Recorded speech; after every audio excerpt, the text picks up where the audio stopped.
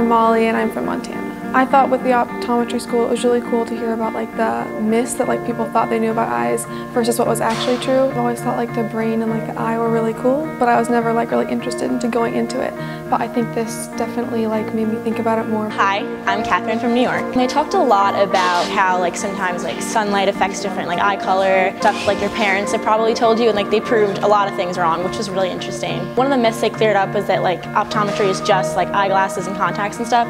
So now I know that there's a lot more to it, which is actually really interesting. My name is Maddie, I'm from California. I thought it was super interesting. I liked learning about how they not only are prescribing like glasses and stuff, but they're looking behind the eye to see diseases, and it was also cool to know that they can see if you're on drugs and stuff like that. Lets you know that there's a lot more insight you can get from like examining an eye. Before I just thought it was more about vision and maybe some brain activity. I didn't realize all the diseases and stuff too. I am Molly and I'm from San Diego. They have more hands-on experience with everything you do in optometry, and a science teacher doesn't necessarily have that. They have the basic information.